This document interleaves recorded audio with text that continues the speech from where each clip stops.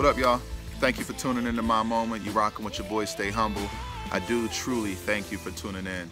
I appreciate you guys rocking with me, and I pray that this be an encouragement for you. We're continuing on with Be Imitators, and this will probably be the last piece, but we have to continue in Luke chapter 7, verses 41 to 50. We're going to cover that real quick today.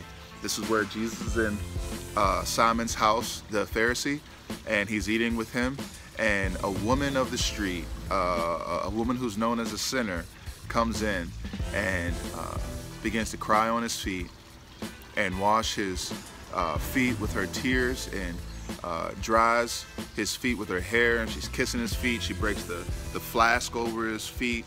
So she's truly worshiping Jesus, and he receives it, which once again tells us that he is God, okay?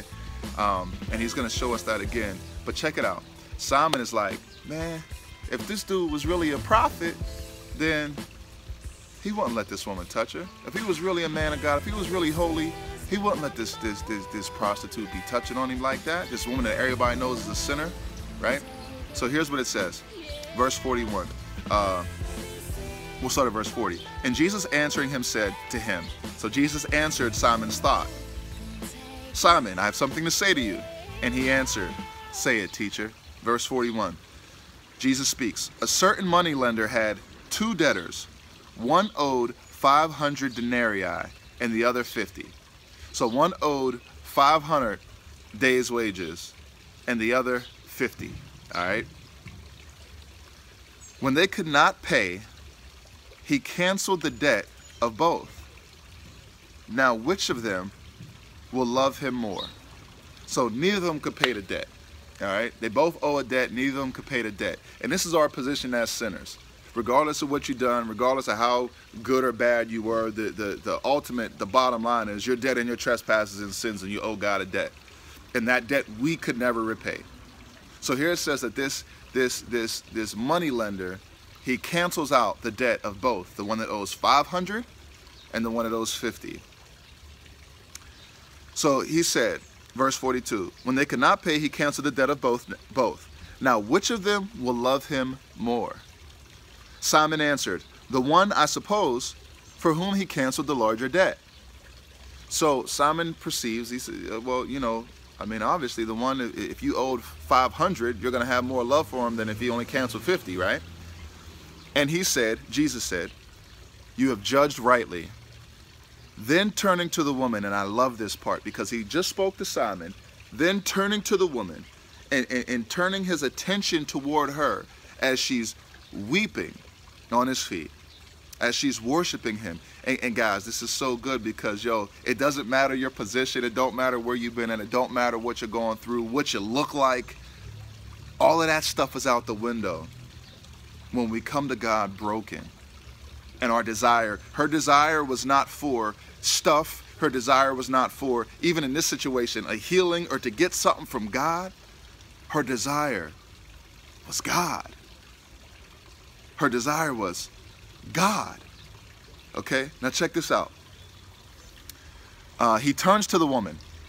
Then turning toward the woman, verse 44, he said to Simon, do you see this woman? I entered your house. You gave me no water for my feet, but she has wet my feet with her tears and wiped them with her hair. He said, you didn't even give me water to wipe my feet off.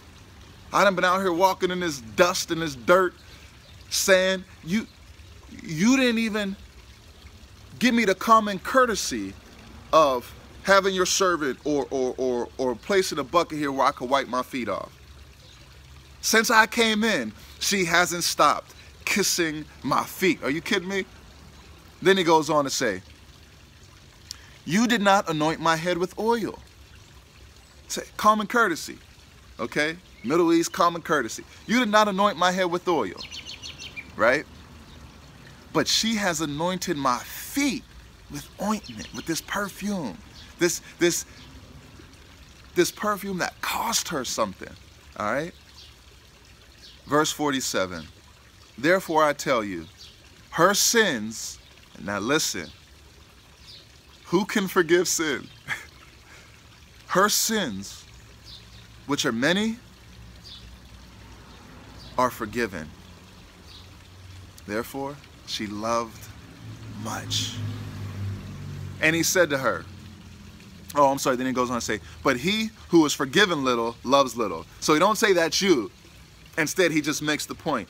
She loves much, and that's why she's doing what she's doing, because her sins that were many have now been forgiven. Okay? Verse 48. And he said to her, he says, attention directed toward her. He says to her, your sins are forgiven. Then those who were at the table, verse 49, with him began to say among themselves, who is this? Yo, he just told this woman that her sins are forgiven. They say, yo, who is this? What do you can't say that. The only one who can forgive sins is the person who they're committed against, which is God. You can't say somebody's sins are forgiven.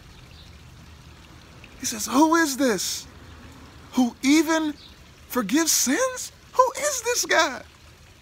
And he said to the woman, your faith has saved you. Go in peace. My friends, to this point, I don't think I've shared the gospel, and I'm just going to take a quick moment to do that. The bottom line is we owe God a debt. So there's a separation in our relationship. The Bible says that we are dead in our trespasses and sins. And the truth is our old nature, our old man, who we are by nature, loves sin. Sin simply is disobeying God, missing the mark. You cannot hit the mark of perfection. And it takes perfection to be righteous or to have right standing with God. The only way to have right standing with God is through perfection. And the only one who was perfect is Jesus the Christ.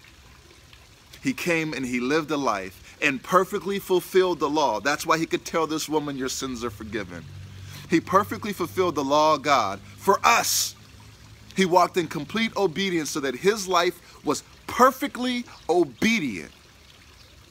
And then he died as a perfect sacrifice for us. So that when we would place our faith and trust in him, he would take our life of sin and it was paid for at the cross. Not just what you did, but what you're doing right now and what you will do. He takes that and that's nailed to the cross, and he gives us his life of perfect obedience to the law. So he gives us his right standing with the Father so that we could be reconciled, that we could be known as sons and daughters of God. Not only that, but then he raised from the dead with all power in his hand. Death did not defeat him. So now we know that because he beat death, we shall never die. Though we die, we will never die.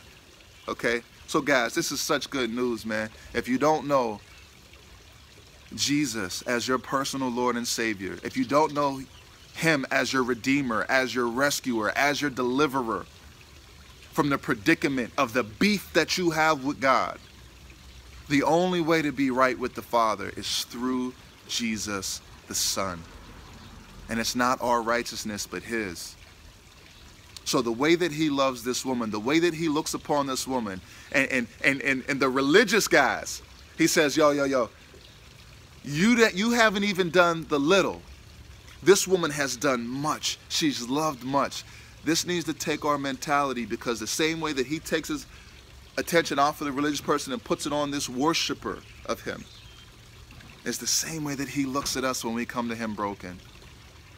It's the same way that he looks at us when we confess our sin before him and say, Jesus, be my Lord and my Savior. I believe you died in my place. I believe you rose from the dead. Now, come into me. Use me.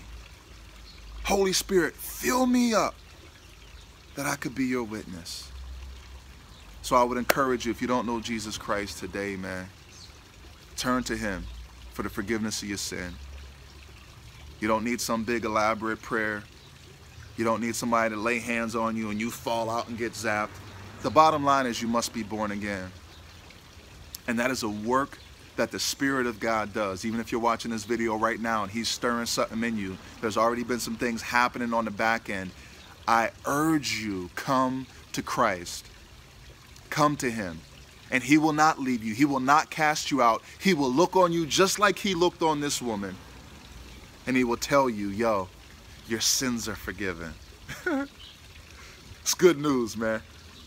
You can have relationship with the Father. And then he will begin to use you for his glory. Love you guys, man. God bless you. This is your moment.